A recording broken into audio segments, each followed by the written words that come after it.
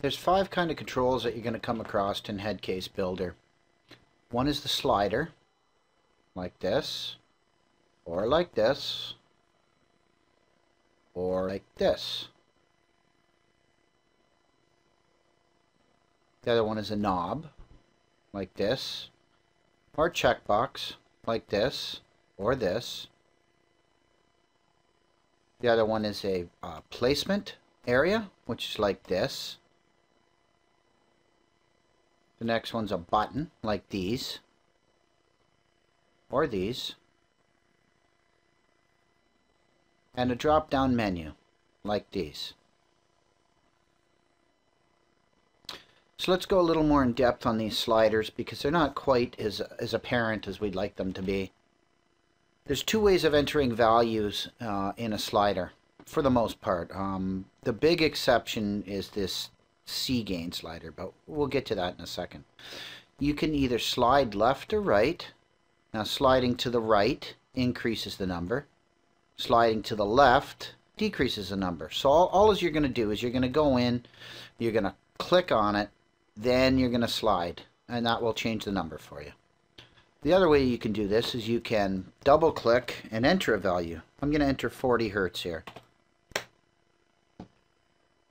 So one of the problems that we had come across on this is that, you know, say you're at 40 Hertz and you want this thing to go to 1230, you know.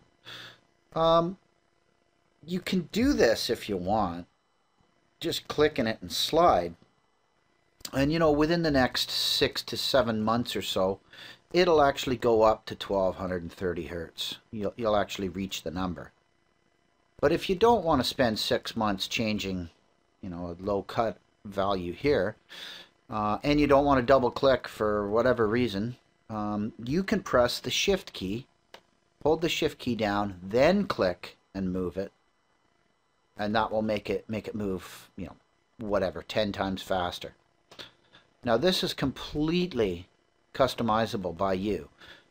The amount that it moves with and without the key, and you can even set what key you want it to move with. That's done in the defaults right here. Right here under Control Change Scaling.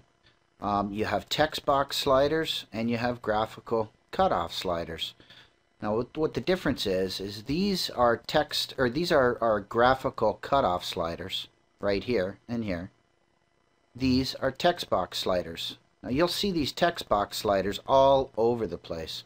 Right here, for example, they are everywhere where you're going to set different knobs. You know, the XY positions of the knobs. These here are all text box sliders, and they function exactly the same way as all of them do. You can either double click, or you can slide it, or you can slide it with a shift if you want for large change notification.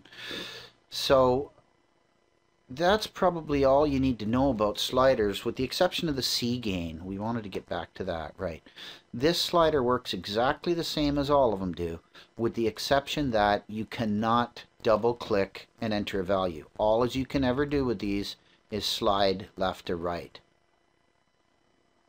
So the next thing you're going to encounter is knobs. Basically these are just, they're pretty simple. You don't try and do them in a round motion. You click on the knob and go straight up or straight down with the mouse. The other thing that'll happen with these is where, and they're in contrast to these sliders, where with a slider, to make it move fast, you press the Shift key like this. Whereas with a knob, to make it move slow, you press the Shift key. That's all there is to know about knobs. There's not much else there. And buttons are pretty standard. You know, you click them and they do whatever they're going to do. Let's go to the drop-down menus. Okay, you'll see these all over the place for different things. In this case, they're selecting different types of curves. Placement areas, there's really only one of these, and that's in here in the gain section. All as this allows you to do is just pick up and place the tone stack in between any one of these tubes or curves. Buttons, okay, there's these as well, on-off buttons for different curves. And they're essentially, they could be a checkbox as well. They're just an on-off, just like these checkboxes here. You know, they're on-off as well. Now, what else was there? I think that's about it. Oh, we haven't talked about moving these things. With your knobs, placement of these knobs can be done with the sliders. And let's go to the tone stack, for example. Now, these are going to be done in the graphics section of the tone stack. Now, let's say, for example, we want to move the treble knob, which is right here. Okay, so there's the X and Y coordinates of the treble knob. Oops, double clicked it. Okay, let's go 30. There. You see it move? Now that was at 51, I believe, so we'll go back to 51. And it's back to where it was. So you can either do that or you can slide them too. As you see, it's sliding now. And it's moving. And X and Y, up, down. The other thing you can do is pick it up over here by the handle and move it around manually.